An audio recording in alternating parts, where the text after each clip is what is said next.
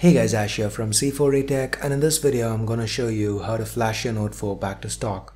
This is applicable for all variants of the Note 4. Now say for example your Note 4 is stuck on a boot loop like mine is currently, or maybe you just want to unroot your phone to receive over-the-air updates. No matter the reason, if you want to get back to stock, this is what you'd have to do. So if you are able to boot into your phone, make sure that you back up all your apps and data, because we might have to do a factory wipe in order to get things back to stock. So anyway, if you're not able to boot in, you really can't do that. So if your phone is stuck on a boot loop, you can either hold the power key or just pull the battery out, give it a couple of seconds, pop it back in, and hold down volume, power and home at the same time. And hit volume up to continue and leave the phone to be. Alright, I'll pop the cover in again later. Alright, so now head on over to the download section in the description. Link 1 will take you to this page. Download Kies 3 from here, install it, make sure it's not running in the background. We will not be using Kies 3, but the reason we need it is for the drivers that it installs so that the PC can communicate with the Note 4. Link 2 will take you to this page or a different mirror. You would be able to download Odin 3 v3.09.zip from here. And link 3 will take you to Sam Mobile, the firmware page. So you would need an account to be able to log in and download firmware, but the account is free, so just go ahead, create one and enter your model number. So mine is N910G. So here is India. You can select a different country's firmware. It doesn't matter as long as the model number matches. It's just that, say for example, if I ended up selecting the Vodafone firmware here from Australia, there might be a few different apps compared to what would be available on the Indian firmware.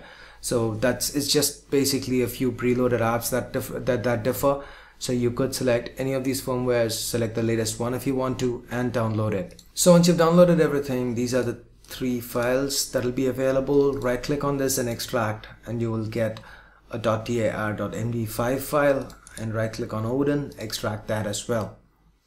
So once you've done this, go ahead and connect your phone to the PC with a micro USB cable. Let it remain in the download mode, just plug it in.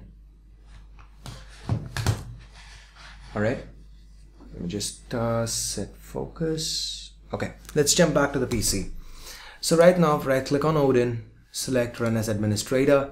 So as long as you have your drivers set up correctly, this would turn blue. If this doesn't turn blue, make sure that you don't have Kies running in the background. If it is, exit it, close Odin, reopen it, it should get detected.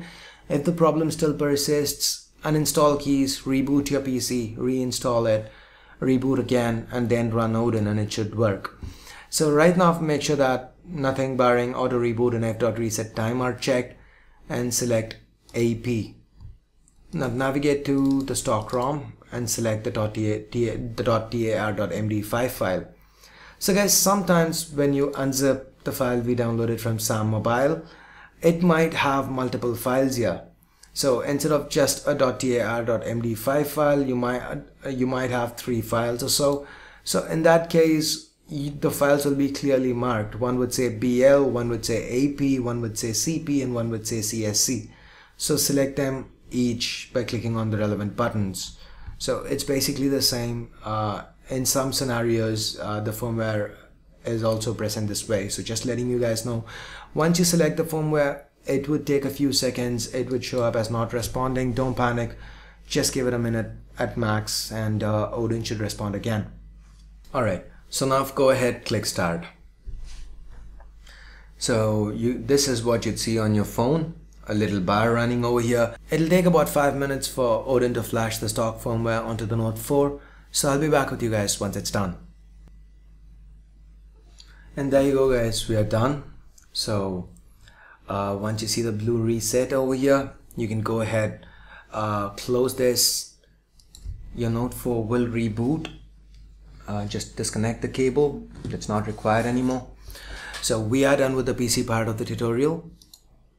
So guys, also keep in mind, when you flash a stock ROM, you might have issues with touch sensitivity. The calibration might be a little off, but just bear with it. Once we finish setup, we should be able to get rid of it. So it would, or generally it'll be a little higher than where it's supposed to be. So just put up with it for a bit. There'll be a little bit of hunting and missing, but don't really worry about it. We will get that resolved right away. So once we are done with setup, go ahead, select the phone app and hit *#2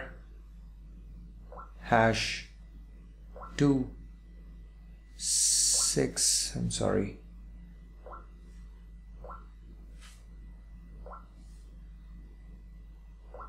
#663 hash. Oops.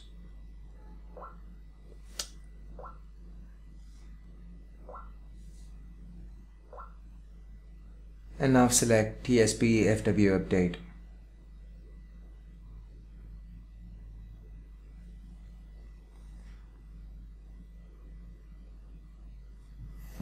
Right. Okay, that actually worked fine. Sorry about that.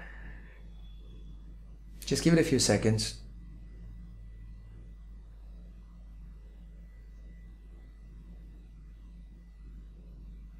And now everything should work fine. *7896.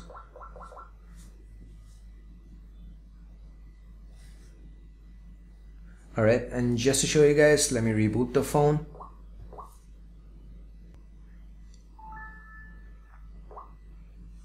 And this isn't something you'll have to do each time. So next up, head on the settings and go to About Device and status, status, and wait for the device status to show up here. And it says official. So there are two options here for you. It might still say modified, or your phone might never have booted up. You might be stuck in a boot loop. If one of these two happens to you, you need to press and hold the power key if it's in a boot loop till it turns off, or pull out the battery and pop it back in. Or if it still says modified, make sure you hit the power key, turn off your device, and now hold up volume, power, and home at the same time. Let the keys go once you see Galaxy Note 4 displayed. Alright, so now this would take you to Android system recovery, the default recovery. So here the volume key is double for navigation, the power key for selection. So over here, scroll down, select wipe data factory reset, and delete all user data. So at times, despite flashing the stock firmware, your phone might still be stuck in a boot loop. Alright, now again wipe cache partition.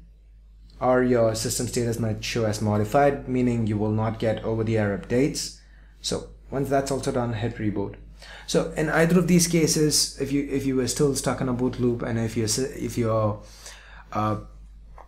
system status showed as modified, this is what you'd have to do: wipe all data, and we'd be good to go. So there you go, guys, we're up. So I guess that's pretty much it, guys, for this tutorial on how to flash stock firmware onto your Galaxy Note 4. Hope you found this video useful. If you did, please do give this video a thumbs up. And for more videos like this, do stay subscribed. So once again, thanks a lot for watching. Till next time, this is Ash here from C4E Tech, signing off. You guys have a great day. Bye-bye now.